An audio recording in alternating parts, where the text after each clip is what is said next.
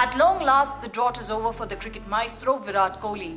In his momentous 500th international match, the Indian superstar scored 100, his first overseas test done in nearly 5 years. Though it took him 21 deliveries to open his account in the innings, Kohli was determined not to miss out on his 76th international 100 this time, especially after falling in the 70s during the previous match. Kohli's sublime innings served as a powerful reminder that despite having played 500 international matches, he remains at the peak of his powers. While a brief slump is not uncommon for legends at some point in their careers, Kohli has proven in the past year that the cliché, form is temporary but class is permanent, rings true.